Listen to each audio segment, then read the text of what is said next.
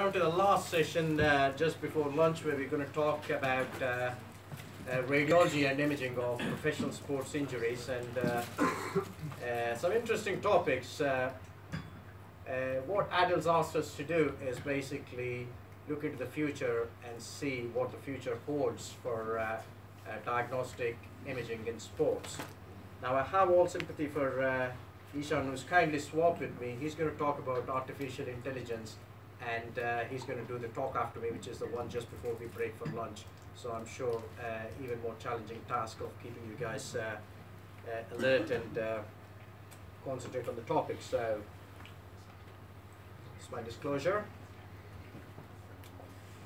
Now, as a radiologist, it's really hard to not to show any pictures. Now, what I said to myself when I was going to come and do the talk here, because I know a lot of you are orthopedic surgeons, trainees, physios, not very many radiologists. I don't think apart from the two speakers we have any radiologists here. So it's really hard not to show any pictures from a radiology perspective, because most of the talks that I do is nothing, there's nothing written, only the imaging aspect of it. But the reason why I still show images is, I put this picture, this says it all. A picture says 1,000 words. And especially if you look at the expression of this guy's face, it says a lot of things. So, imaging is important, pictures are useful. So let me start with this case. This is a case that we encountered at the London 2012 Olympic Games, and this is a 110-meter hurdler. He was a gold medal prospect. He was in the race, he qualified for the finals, starts the race, and then suddenly crashes to the ground holding onto his ankle. Now, I remember, now the beauty of the games was we had the polyclinic right next to the athletes' village and right next to where the competitions were being held.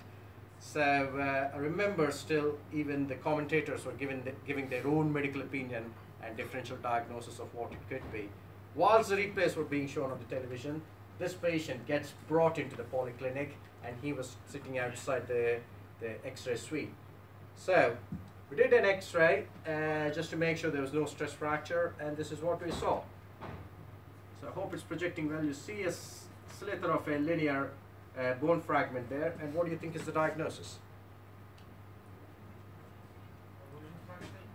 Avulsion fracture. Now you can see there's a small defect there, and you can see there's a cortical avulsion fracture from the calcaneal tuberosity, suggesting Achilles tendon avulsion. So we did an ultrasound scan, and you can quite clearly see that the Achilles tendon is completely avulsed. You can see the avulsed bone fragment, it's retracted proximally. So the foot and ankle orthopedic surgeon came, which presented the imaging, and he wanted to get an MRI scan, as they always do. Well, fair enough. I mean, you had two scanners, a 1.5 and 3 Tesla. We had to use them, so we obviously put the patient in the scanner, and quite clearly you can see some edema where the bone fragment has been avulsed, and you can see the tendon completely retracted. Now, this is an interesting case because it's very unusual to get this type of an injury in a young, fit athlete. This is the kind of injury that you see in patients with rheumatoid arthritis, inflammatory arthropathies, osteomalacia, so on and so forth. Now, why would a young, fit, healthy athlete get such type of an injury? Now, the explanation that was offered was because it's a 110-meter hurdler, they try to increase their agility by cutting down on the BMI. Obviously, it makes them more agile and increases their speed, and this can lead to nutritional compromise and can result in reduced bone mineral density, and you can actually see these kind of injuries in young, fit, professional athletes now. That's one thing to say, but you know, obviously these athletes, they have recurring problems, and they can have numerous interventional therapies over the years, and of course this patient could have had use of corticosteroid or whatnot that resulted in regional osteopenia and resulted in this type of an injury. Now I'm going to show you a small video. This is again from the Rio, I think. This was from the Rio Olympics, and this chap basically is an overhead. And then look at what happens during the overhead lift. So very similar injury that we saw. This is a different athlete. Obviously, you can't show the same imaging for this athlete because of patient confidentiality. But very similar mechanism of injury in a different athlete, overhead lift, valgus injury to the elbow, and basically, I mean, there's no, you can quite clearly see that the elbow joint is frankly dislocated. And if you look on these images, you can quite clearly see that the medial and lateral ligaments have been completely destroyed. And you can see what you can see. That's the posterior bundle of your lateral ligament. You can see the Osborne fascia, which is the flexor carpi ulnaris retinaculum, which forms the roof of the cubital tunnel. And in that structure, you can see the ulnar now completely subluxed. And that's the radial collateral ligament laterally, and the lateral collateral ligament is also gone. And basically, frank rupture of both medial and lateral ligament complex. Now this is, I promise you, this is the last imaging case I'm going to show before I start looking into the future, because you've got to trust me. So this is an athlete, again, 21-year-old male, long-distance athlete, 10,000 meter runner. Came in with mid-tibial pain. We did an MRI scan. This was an Olympic level athlete as well. You can see the periosteal reaction. You can see the periosteitis edema there. And you can see some intramedullary bone marrow edema as well. Now when you see this, when you see intramedullary edema along bell-shaped ring, now this is a high-grade bone stress response. Now this, for all practical purposes, is a stress fracture. So basically, this guy is a 10K runner, and we've asked him not to run, basically. Said, can't run, obviously, you're going to fracture. What you see in professional athletes is, these guys have been training for what is once in a lifetime opportunity, so they take the risk. As long as it's an informed choice, this athlete decided to go and compete. And again, you know, I don't think it's been a few hundreds of meters, and I mean, that's the CT actually. We did the CT as well. Once again, shows the periosteal reaction there. Yeah, it's got a stress response because clearly there was no fracture line, identifiable fracture line at that stage. But you know, we did inform the athlete that this was obviously going to progress. So he comes back, and all we had to do was an X-ray basically to show that he's developed a frank fracture. So now the point I'm trying to make is these athletes are high-profile athletes, and you know, some of them get paid quite a lot. Like, you know, Paris Saint-Germain spent a fortune getting Mbappe and Neymar Jr. I mean, when they're kind of paying these amounts, it's important to get the diagnosis. And these, it's important. It's just not only the safety of the athletes. The clubs are very. I mean, the reality of sports medicine is the clubs are proactive and want to make sure that their athletes are in top form. So early diagnosis is the key. Now, this is already happening. So what most professional sports clubs are doing, they're having their own imaging units. Now, they don't have to come to a hospital. You could be, I mean, this is the scanner from in Manchester United.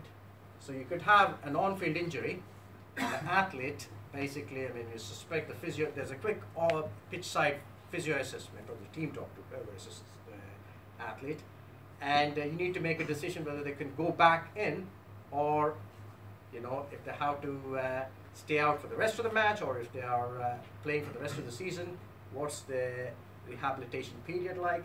So straight away, I mean, now what tends to happen is they come and have an MRI scan straight away after the injury, especially for kind of suspected muscle strain injuries or ligament injuries, ACLs, ATFLs, whatnot. Now you'll see this happening more and more, so wouldn't be surprised, maybe not for cricket, most of the football clubs, the A-League clubs, they are actually getting their own imaging suites and MRI scanners. Now, portable ultrasound, this is something that's coming into fashion. Now you can actually have a handheld device that can be connected by Wi-Fi to your smartphones, and you could actually scan athletes. I mean, this is as portable as it gets, really. I mean, it's almost like a stethoscope. Now what you can expect to see in future, it's already happening, is most of the medical professionals dealing with athletes will be trained to use these devices. So basically, there's a lot of pitch side ultrasound going on for an early and a quick diagnosis. And this is already happening, but you can see, you can expect to see more of this going into the future. I'm going to talk about the applications of imaging, and you know, we see a lot of 4D, 3D, 4D imaging. I mean, at the moment, we see a lot of antenatal scans being done. I mean, all these fancy scans, trying to look at the baby's face whilst still in the womb. Now this is being extrapolated to imaging of professional sports injuries as well, and of got an example of an Achilles tendon, and what it does is it basically maps the coordinates of a 2D image and produces a 3D image of what the tendon's like. Now the interesting thing is, you don't need a formal training to be able to do the scan, but if you're not trained, you press a button and you get a 4D image, and you'll be able to look at the morphology and the structure of the tendon itself. Somebody who's suspecting an Achilles tendon rupture, obviously you'll be able to make that out without any formal training. Now, functional ultrasound, now this is the sonoelastography. This is becoming more and more popular. We used to do the 2D ultrasound with Doppler functionality. I mean, quite clearly you can see that the Achilles tendon is inflamed, it's very tendinopathic. But you do the sonoelastography, what it does is it basically gives color in the tendon, and this red area is actually the area of actotendinopathy, and that is where the tendon has softened. So, more and more, ultrasound is not going to be just 2D ultrasound. So as we go into the future, we'll see that we want to look at the tensile strength of the tendon. We want to see the intrinsic degeneration. We just don't want to rely on the morphology and the vascularity to assess the extent of tendon damage. You want to be looking at the mechanical strength of the tendon. And sonoelastography is becoming more and more popular in this regard. Now, a few clinics in London have this. You have an orthopedic consulting room, or you could have a sports physician sitting in, assessing the athlete, and next door you've got a portable MRI scanner. So you send them next door, and they get the images, and straight away in 5 minutes time you're back at with the clinician discussing your findings. So like a peripheral extremity, maybe, I think this is a knee, it's a far-fetched to, I haven't seen this in any of our local clinics, but we get this 0.5 Tesla, 0.2 Tesla, the peripheral extremity is looking for scaphoid fractures and whatnot. So this is coming into future, and you can expect to see more and more of this going into future. Now, functional MRI, I mean, this is becoming more and more common as well. What you can see, actually, when you see the conventional MRI, you don't see any intrinsic cartilage changes until there is bond or fissuring, or partial thickness or full thickness cartilage loss. Now we're doing a T2 mapping of this cartilage, and you'll be able to see early intrinsic degeneration within the tendon, and you tend to pick this up at a very early stage. And we did talk about the athletes, and most of these athletes actually during the window period, they tend to have a whole body MR just to make sure that they have not got any significant damage that would prevent them from playing for the rest of the season. So at the moment it's all conventional MRI, but you can see that this will become more and more common, looking at the cartilage status, which will decide on how much the club's going to invest. So this is something that might happen more and more commonly. Now, sodium imaging, you measure the sodium signal, and this is normal signal, and you can see in a degenerate cartilage. You wouldn't be able to see it on a conventional MRI, but if you do the sodium imaging, you can quite clearly see there is a signal dropout, suggesting that there is degeneration within that cartilage. Again, we're also using this for looking at muscle injuries, and quite clearly you can see there's increased signal within the stress muscle on heavily T2 weighted imaging, and you can see the MR elastography. This is an athlete who was made to exercise, and he had the symptoms, and he did the MR elastography, whereas the normal MRI scan didn't pick up any signal changes. On the elastography, we did pick up signal changes, and that is the muscle fatigue and changes within the muscle at a very microscopic level. So again, whole body MRI, we did talk about this. This is what they get. They basically get the whole body MRI, including peripheral extremities, looking at their hamstrings and whatnot. These are professional athletes before they are bought with the clubs, but you can see that the functional MRI component is going to become more rampant as we go in the future. CT, this is a case that we encountered recently as a professional athlete who presented with low back pain, and did a CT scan. Quite clearly we can see multiple pars fractures. You can see a complete fracture here, and you can see an incomplete fracture at the level higher up. Now sometimes when most of these athletes would have had pars fractures of varying ages at different stages, and it's hard to identify when they've happened and which one is a symptomatic one. So we did a SPECT CT, and quite clearly see it's actually not this one. This is a chronic old fracture.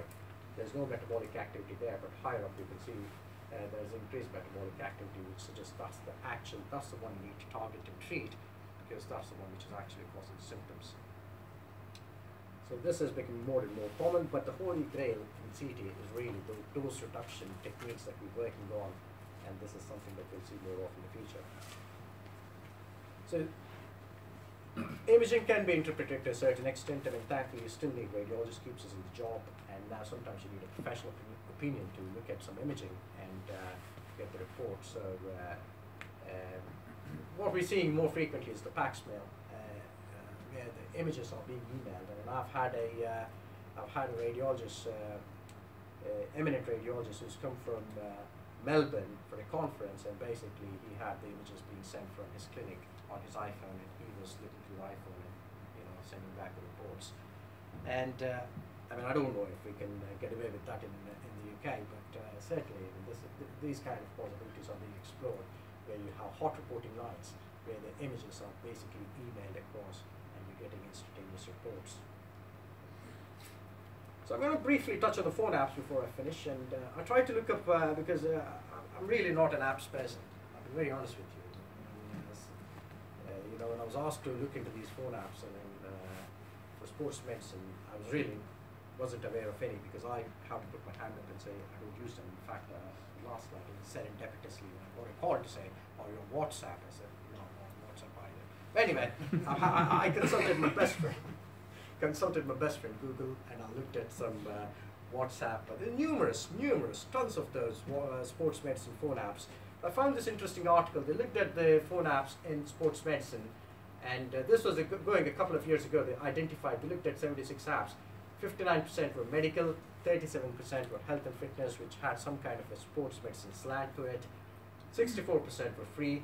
And what was more interesting, and the reason why this caught my eye was 39% had no name medical professional.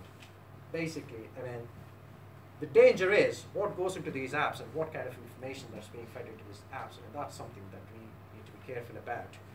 And the team also went on to look at the top 10 most viewed apps or subscribed apps. Optic Live is basically tells you how to do an orthopedic surgery.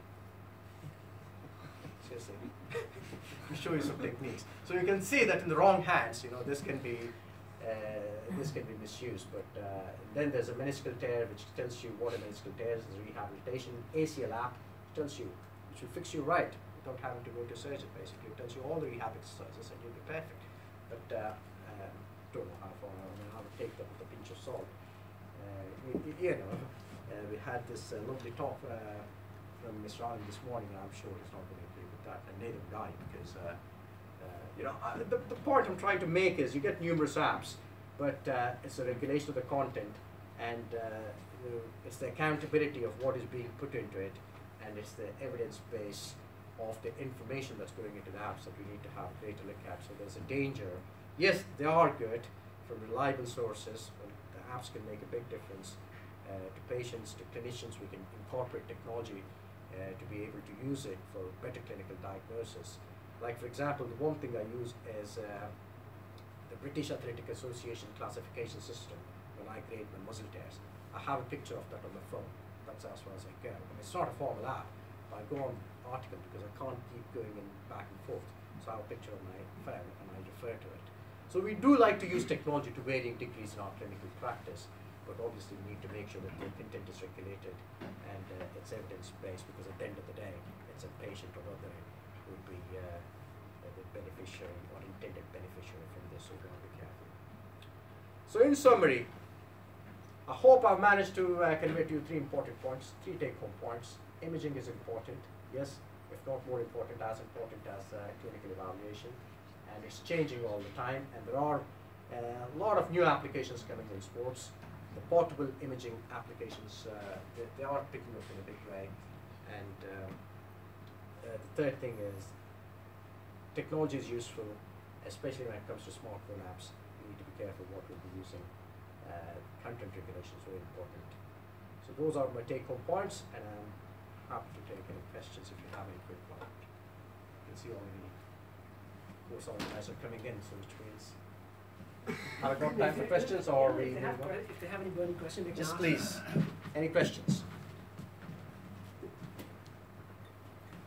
I they all want food, so they just want to get it Well, I finished told you. quickly. So, Thank you very much.